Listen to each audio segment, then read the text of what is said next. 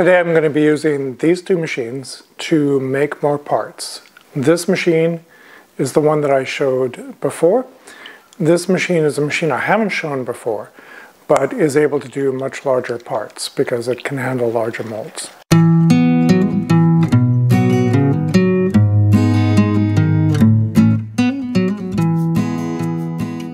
So as I mentioned in the introduction, I'm going to be using both of these machines today. I'll be using this machine in the beginning, which you've seen before, that I had in my previous episode. This machine is my Travin TP1. It's a British-made machine that is able to handle larger molds. And one of the things is, one of the parts that I'm making is too large to be able to fit into the dimensions of this machine here. So I have to make it on this machine.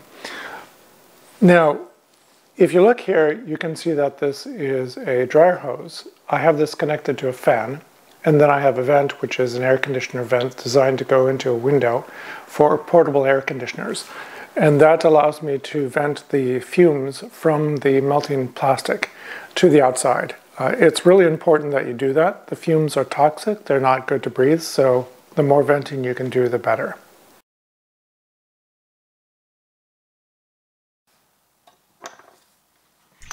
As in the last video, I'm using a 1/8 inch dowel pin to hold the mold halves in alignment. These days I use 1/4 inch dowel pins, and I'm going to be switching to a better alignment system for future molds. But this does a good enough job because the mold is wide enough, so it holds it well in alignment. Then I want to set the end stop so I don't have to visually align the mold underneath the nozzle each time. I like to start with the injection pressure lower than it needs to be because I don't want to have flash and push the mold halves apart. So I know this is going to be a short shot, and what I want to do from here is do a number of shots, and each time slowly increase the injection pressure until I have a consistent filled shot. This didn't even come close to filling the mold, so I added more pressure, and then had to go through a number of iterations. If you look carefully, you'll notice that with each iteration, the amount of fill is a little bit more, and this last one was almost completely filled. And then finally, we have a filled part, and I can set the counter to 0 and then start making parts. This mold, by the way, is the first of 4 molds I'm going to be doing today, and is the small HO scale tank end. Switching to the large HO scale tank end, I have to again set the pressure. You'll notice that it doesn't completely fill the mold, which is the same as before, so I have to adjust the pressure a few times until it fully fills the mold. And then it's time to start making parts.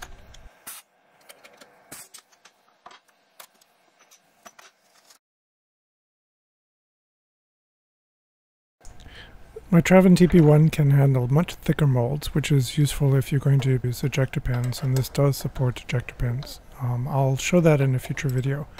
What I'm doing here is I'm loosening the end of this, and you can slide the clamp left and right, which I'm doing here, so I can get it that it's just right. And what I want is I want it so that it's a little bit hard to push it over the center stop for the toggle.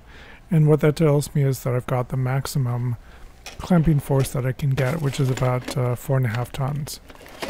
At this point, I decided instead of trying to move the clamp farther to the right, I would just take another piece of material from a mold that I decided not to use anymore and just put that in there to get the right thickness. So now it's easy to adjust the screws so that it's a little tight there. And then what I want to do is tighten down this post as much as I can. The screws are not meant to carry all the load, so this is carrying most of the load and the screws just keep it from moving. Now what I want to do is test this, and it's a little too easy to close, so I want to loosen this up and then use the screws, once I've loosened this up, to push the clamp a little bit more to the right and then test it again. And when I test it again, it should be a little hard to clamp. It takes me pushing one hand against the bench for leverage and the other hand against the clamp, and then that is giving me the maximum clamping force of, I believe, 4.5 tons. So you can see here I'm pushing really hard, and that's much better. To accommodate different mold geometries, there is a set screw here I can loosen, and then I can move the entire assembly, the injection assembly, left and right to get the nozzle centered over the hole in the mold. And then once I have it centered over the hole, I can go back and I can tighten the screw, and I'll be all set to inject.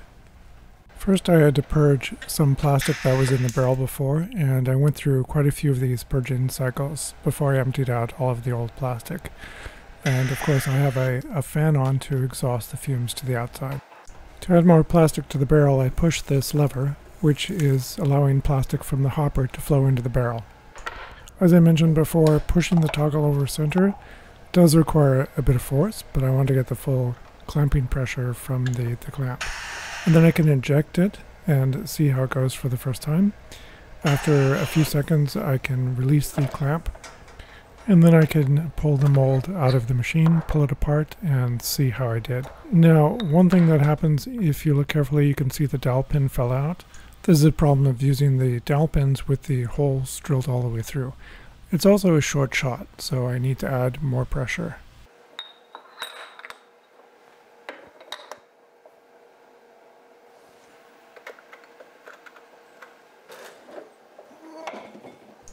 As I may have heard there, it took a little bit of force to get the clamp over center. So now I'm injecting again, and let's see how it turns out after adding more pressure. So we'll pull it out of the machine, pull the mold halves apart, and it looks good. So we should be able to count that one. Bring the counter over, set it to 0, and then give it a nice push for one part. Now, at this point I realized that the dowel pin, which you probably saw there, snuck underneath the traven, and I can't get to it with my fingers, so I have to pull something out to get it out there. This is one of the problems with the dowel pins, as I mentioned, and I don't design molds this way anymore for this very reason, because I'm chasing dowel pins all the time.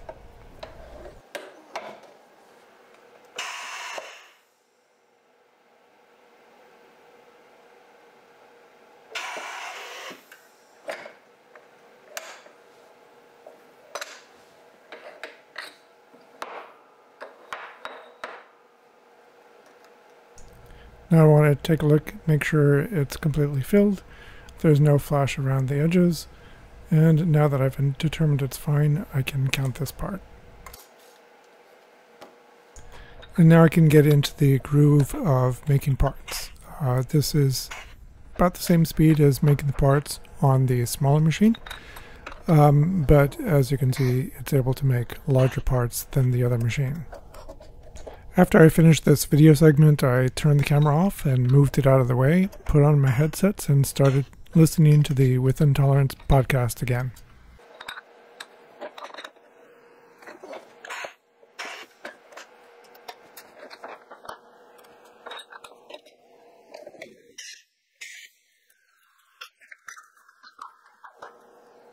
For these larger molds, I have small air vents built into them, so if you look here, you can see a tiny puff of the smoke coming out from the plastic.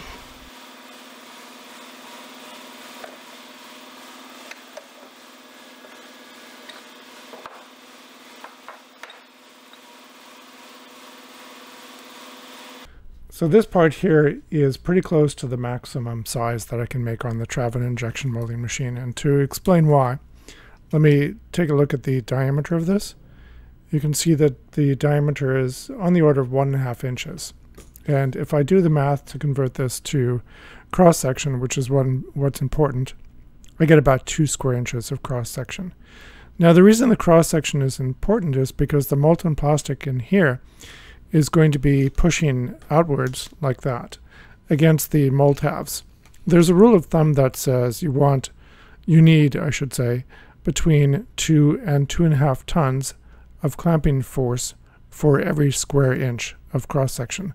So this has on the order of 2 square inches of cross-section, which means we need a clamping force of between 4 and 5 tons. The clamping force on the traven is 4.5 tons. So this part here is right at the limit of what that machine can do with a 4.5 ton clamping force. This next part is too large to be able to be clamped with the clamping force of this machine.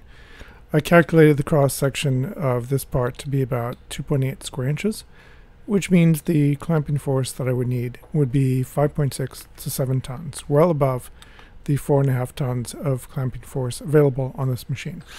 So I'm using screws to hold the mold halves together. These are screws in aluminum, and over time it produces a lot of aluminum dust, etc. So you'll see later on perhaps my hands getting pretty dirty from this. And this is also pretty slow. I was doing over 100 parts an hour before, but I timed this and it takes on the order of 1.5 minutes per part with adding the screws and removing the screws. So that means my production cycle time, or I should say the number I can make per hour, has dropped to on the order of 30 or 40 parts per hour. And what that means is the cost per part is going to go up. But this is absolutely a trick that you can use if you need to make parts that are larger than your machine can handle. It's just you have to take into account that it's going to be a lot more time consuming and factor that into the cost of making the parts.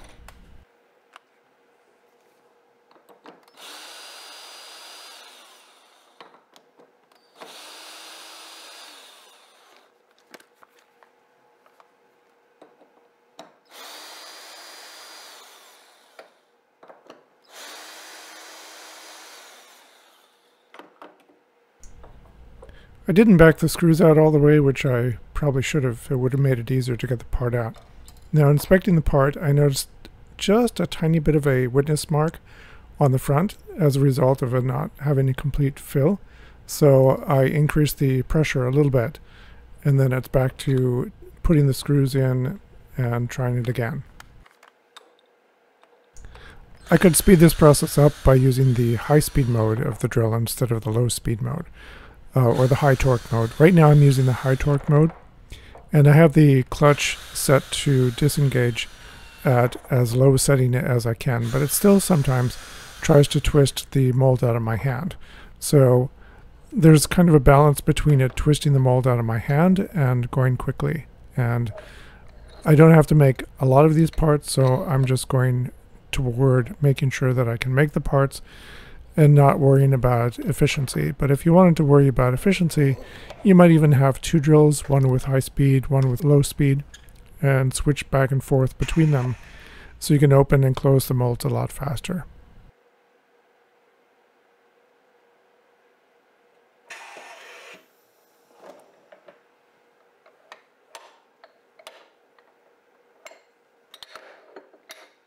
Now this is something else I discovered later I didn't have to do. I was using an Allen wrench to initially break loose the screws because I from previous experience, I had some molds where the drill didn't have enough force to be able to loosen the screws.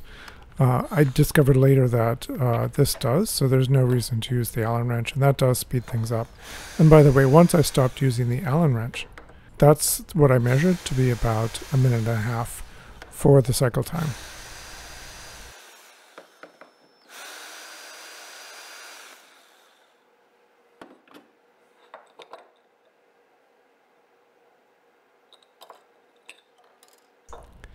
And we have a good part. So we can count this and then start production and make a bunch of these. Time to put the headphones on and just get into the groove.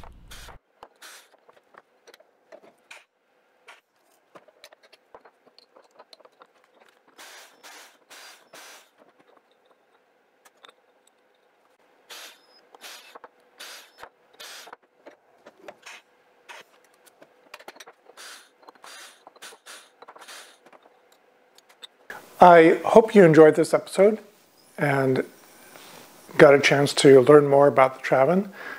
I do plan to do at least one more video on the Traven in the future. I used this machine to make some parts that required ejector pins. That was my first experience with a real ejector pin plate and sliding back and forth. So I'd like to show that to you, which I will do in a future video. Please help me grow the channel, which you can do by subscribing, clicking the like button, giving me a thumbs up in other words, commenting below. And if you are a subscriber and want to be notified when I have new videos, click the bell icon next to the subscribe button. Thanks for watching, and see you next time.